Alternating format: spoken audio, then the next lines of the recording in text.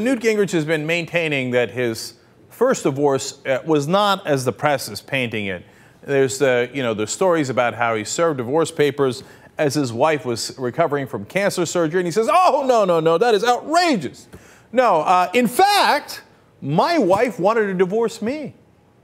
What could I do?" Well, now he leaves out the part that he was having an affair with a staffer who was 28 years old at the time that he says his wife is asking for divorce.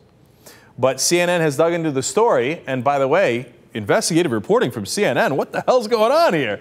Credit where credit is due. They actually went and found the old records, and it's Alan Duke, by the way, the reporter on this. And guess what they found? Yeah, that's not really what the divorce papers say. Here's quote number one. Jackie Batley Gingrich at the time said, "Defendant shows that she has adequate and ample grounds for divorce, but that she does not desire one at this time." So, meaning, believe me, I got a lot of reasons to divorce this son of a bitch, right? But I'm not going to. I don't desire one. But wait, Newt, I thought you said she's the one that asked for the divorce. This is actually the papers, the legal papers filed at the time about the divorce. It continues. Here's what she also says, through her lawyers, obviously. Although defendant, referring to herself, does not admit that this marriage is irretrievably broken, defendant has been hopeful that an arrangement for temporary support of defendant and the two minor daughters of the parties could be mutually agreed upon with the intervention of this court. All efforts to date have been unsuccessful. You know what that means? That means he's not even paying child support, which is true. He wasn't for a while, right? He's having sex with a 28-year-old staffer.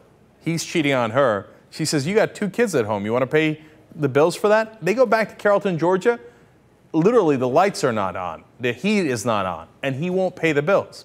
What winds up happening is this pisses off a lot of his former supporters there, a lot of his aides and the guys who used to work for him. And one of those guys is Leonard Kip Carter. He was a former close Gingrich friend. He eventually stopped being Gingrich's friend over how badly he mistreated his first wife. Apparently, Gingrich told them this about his first wife. "You know and I know that she's not young enough or pretty enough to be the wife of a president." Oh, Jesus Christ, man. Can anyone be more of a pig? And so this Kip Carter was like, end of this. I can't, this guy is way out of bounds, man. And he stopped supporting Gingrich, and he literally stopped being his friend. And now Jackie Batley Gingrich, the first wife, has not spoken much of that time, and she doesn't really want to charge it back up because she's got two daughters with him, and they actually even are supporting him now and working on his campaign, etc. But in 1985, she did talk to the Washington Post, and here's what she said at the time, quote 3. "He can say that we had been talking about it for 10 years, but the truth is that it came as a complete surprise." So the Newt Gingrich talking point that, I didn't ask for the divorce, she asked for the divorce, is totally, utterly untrue. The first wife put in her legal filings at the time saying, "I do not desire a divorce, and I would like him, if we're ever going to have one, he should at least pay for the kids. We got no heat in here." They had to go to church to get food.